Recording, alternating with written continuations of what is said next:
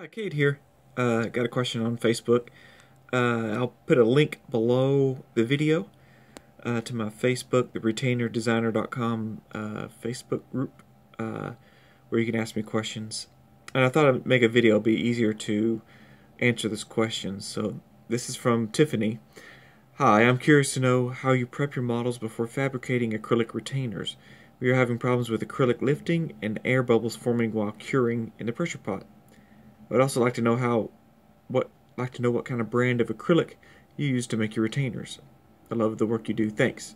Well, thanks, Tiffany. Okay, so regarding the work, how I prep these, I'm in my little cage here. I'm just going to kind of go through the whole thing, just, so I don't miss anything in case someone else has another question. I think mainly, Tiffany, what you're talking about was for, what kind of separator I use or what do I use. But to prep these, I'll go ahead and tell you what we do. In our lab, we CDTs prep all the cases before they go to the wire techs. So we read the doctor's script and then we transpose it to the model. And then using certain, I'll show you in a little bit, marks and stuff on the model, we tell the wire bender what to do. So in this case, this is for a retainer, a holly, with soldered C's on the bicuspids. So what we like to do is go ahead and clean this out right here, so that the wire,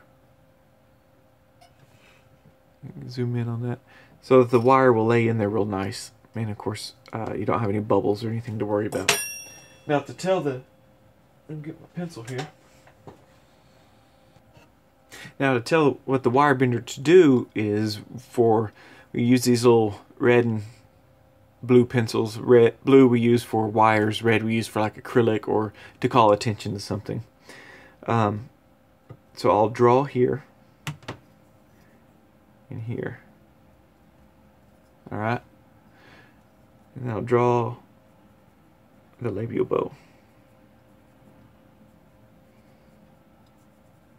Okay, so that tells, if I draw a straight line from 3 to 3, that tells the wire bender to make the usual loops at the canines.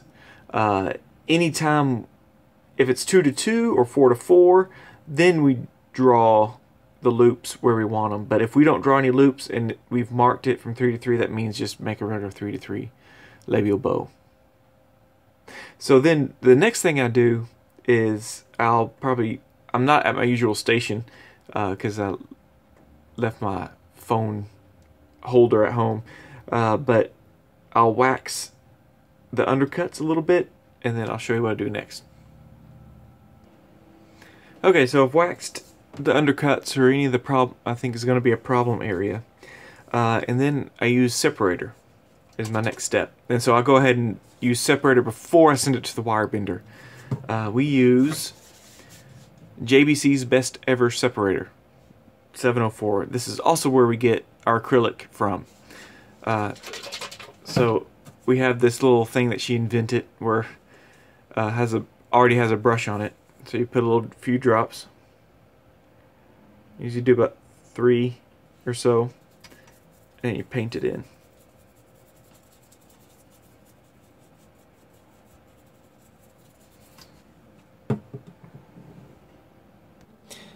So as you can tell, I prep a lot of them.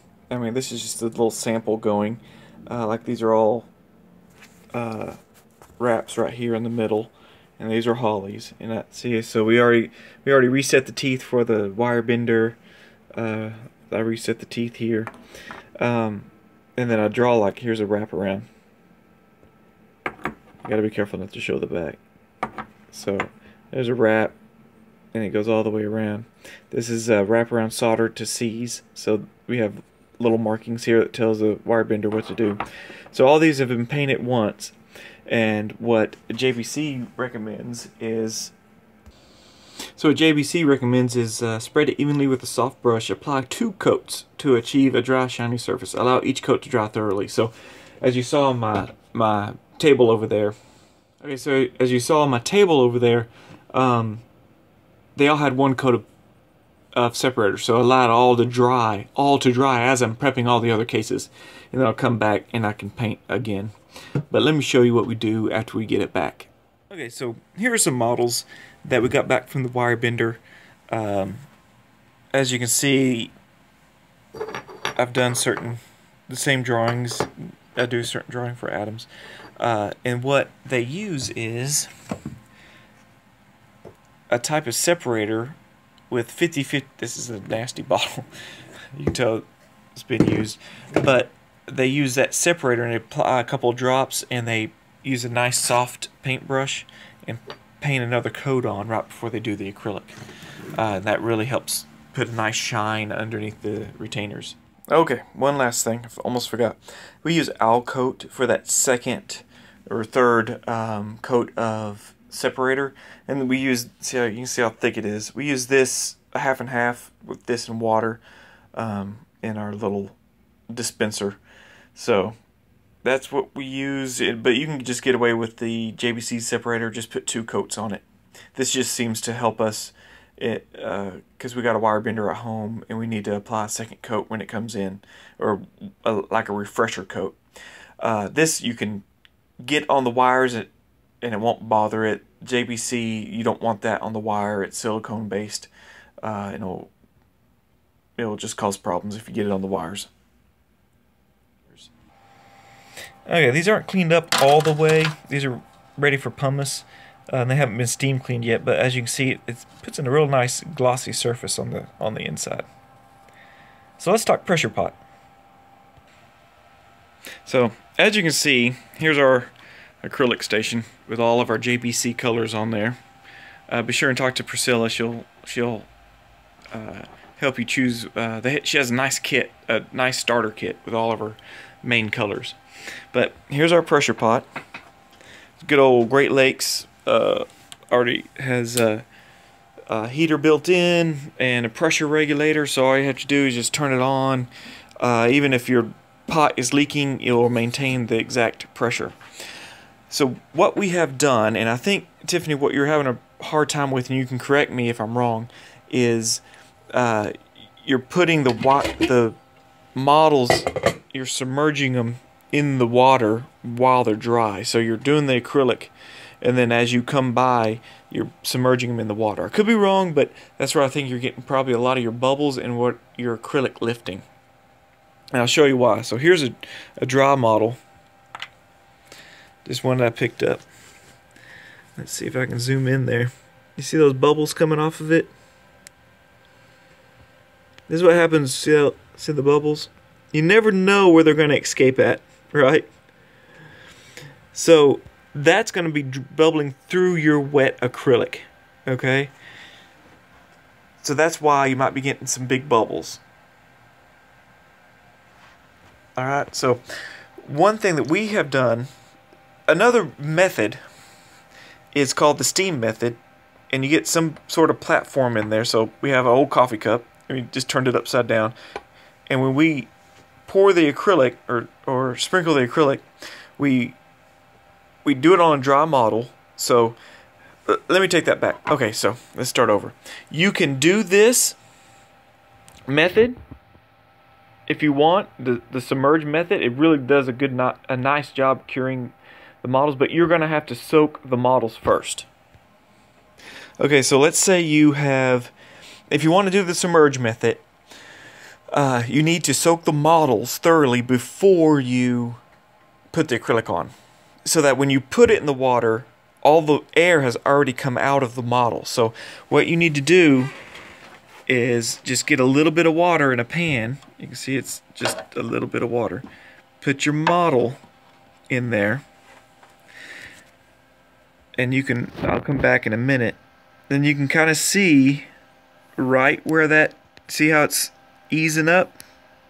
It's called capillary action, which means that that water is being sucked up through the stone through the bottom. That's the key. You want to soak up the water through the bottom so that it forces air out through the top. So any air that's trapped in there will be replaced with water, alright? And so as it bubbles out, it'll bubble out here. Now I do have this a little, you don't want it going into the palette like that. There.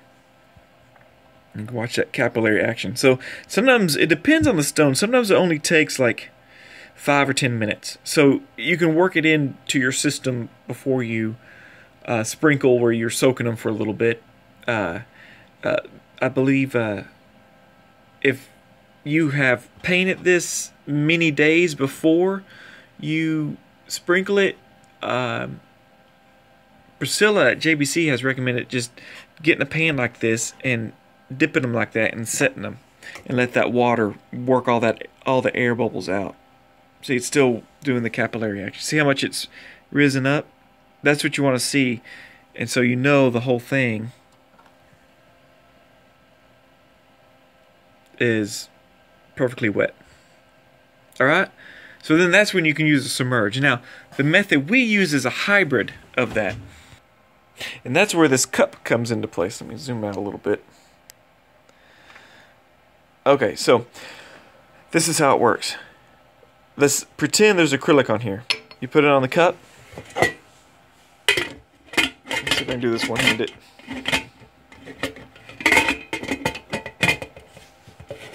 Okay.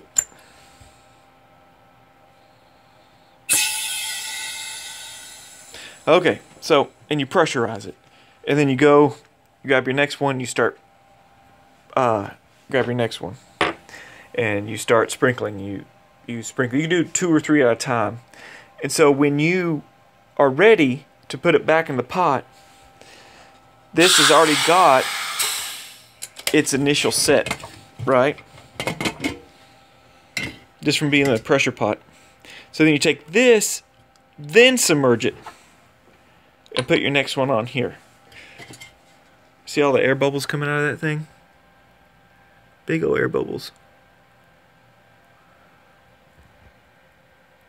Hope I don't drop my phone in the water. Okay, so, and then you go to the next one. Does that make sense? Hopefully it does. And so when you do your third one, you'll go in here, you can either leave them all in there and let them really deep soak in the water while the acrylics finish curing, or you can pull it out and start taking it apart, put that one in, take your next model, and then put it on the cup and just keep going. Alright? Okay, so just to recap, there's 2 methods of curing acrylic. Alright? There is the steam method, where the model never touches the water. It's on a dry platform inside. There still needs to be water in there for moisture's sake, I guess, and for heat and building the pressure in the pressure pot. And then there's a soak method. If you use the soak method, you must pre-soak your model before you sprinkle the acrylic, or else the bubbles in the dry model will bubble up through. And also, you run the risk of that method. You run the risk of the acrylic separating from the model and floating up in the water. And also be careful if you're cutting your acrylic with a knife, that when you cut it and it's at a dry stage or rubbery stage and you go to peel that, you don't peel it away from the model. You want it to be sealed in there. You want that acrylic to be sealed up against it. Alright, so you see this didn't take long. I mean, it's almost ready to go. You just got a couple dry spots in there. So now if I drop this in the water, it should not bubble. Yep, so I don't see any bubbles coming out of there. Okay? So, and to recap what we do a hybrid method. We do not soak them before we sprinkle. We just go straight to sprinkling. We do use a little, let me see if I can find this separator for you. We use this separator, 50-50 mixture of separator and water, so that adds a little moisture to it before we start sprinkling.